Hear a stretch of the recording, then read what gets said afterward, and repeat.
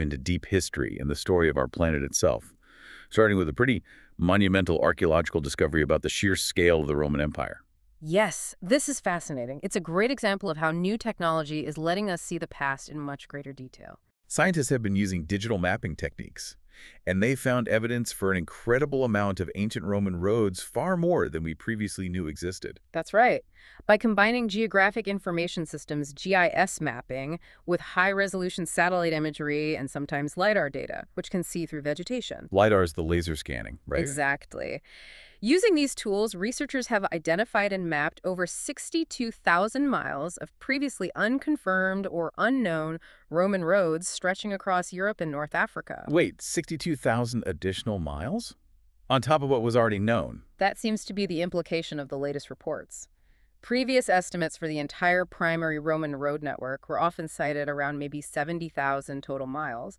So finding evidence for another 62,000 miles nearly doubles our understanding of the sheer density and reach of their maintained infrastructure. It suggests the system was vastly more extensive than historical records alone indicated. 62,000 miles of engineered roads, Yeah. built 2,000 years ago. That scale is just hard to wrap your head around. What does this tell us about the Romans beyond just, being good road builders?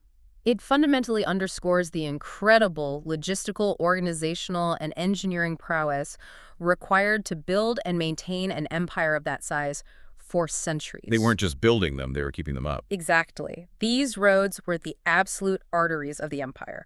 They were critical, obviously, for moving legions quickly for military campaigns and control.